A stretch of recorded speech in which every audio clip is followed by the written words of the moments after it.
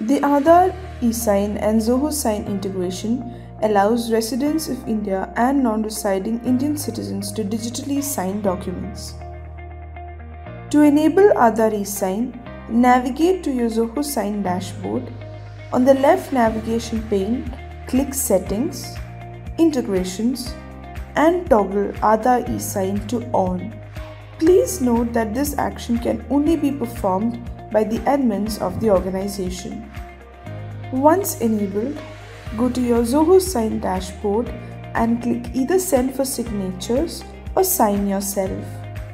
Upload the document, add the recipient details, add the document fields and send the document for signature. Agree to the terms and conditions and fill in all the necessary fields. From the Sign via drop-down, choose Aadhaar eSign.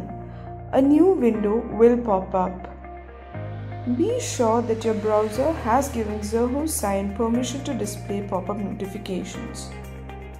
Enter the Aadhaar number or virtual ID. An OTP will be sent to your registered phone number. Enter it into Zoho Sign when prompted.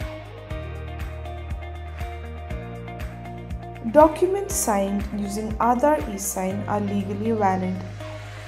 Thank you for watching this video. If you have any queries, please send them to us at support@zohosign.com.